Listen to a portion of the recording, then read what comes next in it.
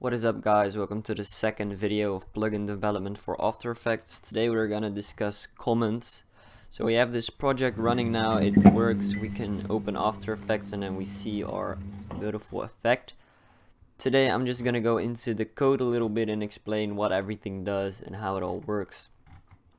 So first of all, After Effects communicates with our effect by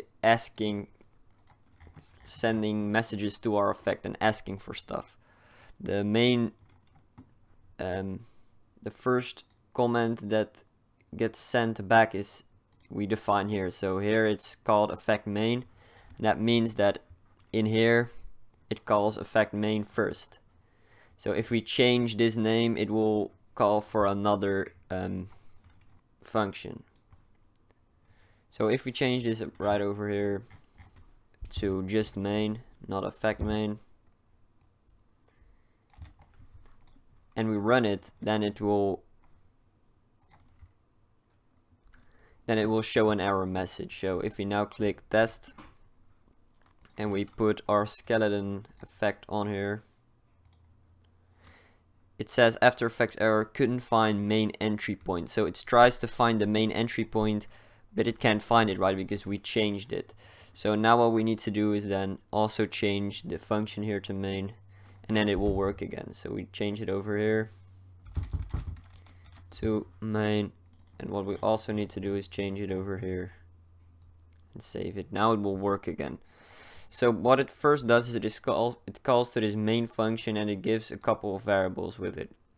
So it gives a comment.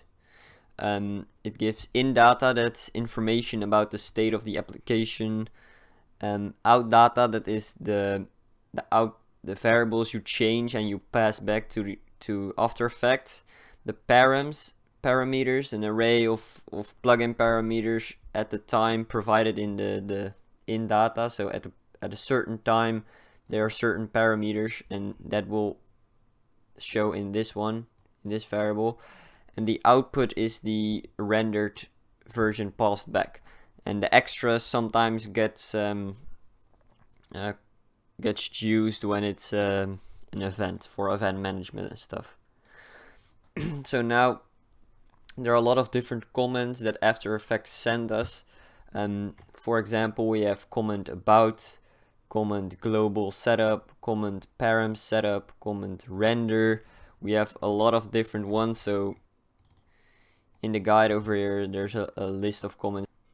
Here you have all the comments, comment render, frame set down, audio, render, all these, and it also gives a description here. So you can use that, and for now I'm just gonna change the comment about. So the comment about gets called when you click on the about thing on the effect, and it just shows some text. So for simple purposes, we're gonna change the about function. Over here it's the first one. So the about function gets passed all this data, and then here it returns a message with a string ID name and a description. So if we now set a breakpoint over there and we run it, you will see that if we click on the about page, it will go to this function.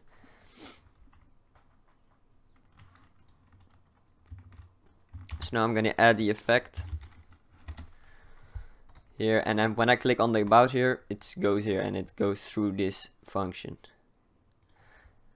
And when I continue, it goes back to After Effects, and you will see there's skeleton view 1.0, an empty skeletal, if you will, stuff. Okay, now we're gonna change that. So if we want to change it, we just change these variables. So we go into the strings over here, and we're gonna change the name to my effect and to my personal cool effect that just gain. We're gonna delete this one, and we're gonna do because we can. Here you also have the the parameter names, you can also edit them over here. So here, when now it will show a different text over here because it gives a different text back. So if we run it, if we now add the effect to this thing and we click on about, it's my effect version 1.0, my personal cool effect that adjusts gain. Cypher Systems Incorporated. Cool. Okay, now that was it for this tutorial. In the next tutorial we're gonna go into these things, the in-out data, param definitions and layer definitions, and then we're gonna change some real pixels. So see you in the next video.